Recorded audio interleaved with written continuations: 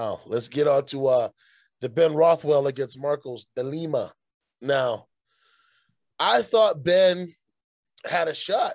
I really did. I mean, he is a vet. He is savvy enough with the striking. Yes. I wouldn't say the grappling, but savvy enough with the striking where he could have made it a hell of a grappler. Hell of a grappler. That one I have to disagree with. Well, what I mean, of course, you're going to say hell of a grappler, but I'm saying most of the highlights that I've seen of him, most of the fights that I've seen of him, there's been a lot of striking. Like, he's a very good, very great technician striking in the heavyweight division. Do you know what I mean? He's not on John Jones' level, but for a guy that size, when he decides to sit down on his punches or sit down and pick you apart, he can. I think the fight got called a little too early. Just a little. Listen, I know he got spun around. That's momentum, okay? He did get rocked. He did, you know what I mean? Almost go night-night.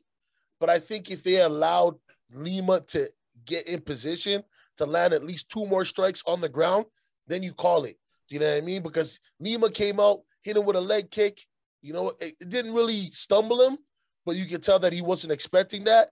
And then Lima just started teeing off. But he was swinging back, but Lima hit him with 1-2 shots that had him falling. He did grab a hold of Lima and was trying to drag him to the ground, and that's when the ref called the fight. So, I mean, I'm not saying Marcus didn't deserve to win the fight or that it was such an early stoppage that I think that they cheated him. I just felt like he didn't get a full chance to recover. That was my thought on it, though. That I gotta agree with. I have to disagree with 100%. Listen, just like we said in the preview, if it goes to decision, Ben, and if De Lima wins, it will be by finish, knockout, and that's what it shows there. He went and he put the pressure, and he throw those few leg kicks, and he starts wailing on him. I think Ben took too many shots, and the thing is, you got to look at his face, what the referee's looking at. You got to look at his face and how his eyes are in his. And a couple of times when he got those last hits up against the cage, his eyes would roll back in his head. And I think it was just going to get worse for him if he went down there. He was probably going to get some hammer fists or something. Because when you saw him down there and he was grabbing the referee, like, he was just holding on. He was not making any moves to do anything. He was just holding on to the ref. He got spin-topped. When you got hit, that's what I'm saying. He was done. He just went to grab for somebody and bring him down with him, right? To kind of try to get his wits back to him, right? Yeah, I mean, like, he just wants to grab anything. Anything was there, he was gonna grab. For me, he was done.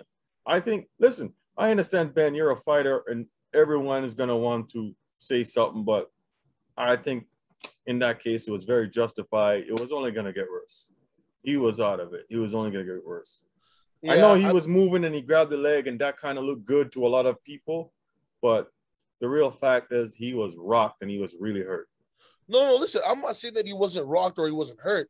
I'm just saying I kind of wish that he just gave it 3 more seconds. 3 more.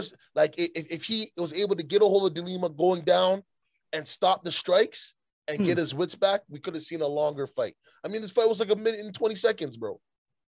Not even. I'm just I'm pushing the minute and 20 seconds, but it was literally like maybe 50 seconds. Yeah, 31 seconds. Yeah, you see what I'm saying? Like, I wanted to see a little bit more, and it wasn't the car crash. I just wanted to see if Ben could recoup. You know what I mean? Recover. I also get that part, but for me, the more I strongly disagree. I said you have to protect the fighters. And it was just to allude to something like what we're talking about now. There's another fight in the card: Cynthia Calvillo versus Andrea Lee. I mean, listen, shout out to Andrea Lee. That's her best win of her career, biggest win, in my opinion. Yeah. And, you know, Cynthia Calvillo was rocked and she was beat up, and she went to the corner to come up for the 3rd round. And no, she called it quits. I mean, you know, can't take no more. You got to live to fight another day. You go out there, you get injured more, something bad that happens. No. Yeah. So, yeah. No, he was done for me, man. He was done. Hey, Rothwell was done. Hey, I just wanted to see if the man can recover, man. That was my main thing. Right? I get it. Because he almost got put to sleep, and if he'd gone limp and not attempted to grab something, then it's like, okay. Well, you remember the way he was taking those punches back in the cage and how he dropped, bro. You gotta understand. Of course, because he got hit. So the man hit him with a right that had him. He slumped. Yeah. He was doing the Michael Jackson Thriller. You know what I'm saying? But that's I'm telling you, that type of stuff the referee looks at. So that part looked bad. So I understand where you're coming from, but also it looks bad. So the referee is gonna make his judgment right there. Of course.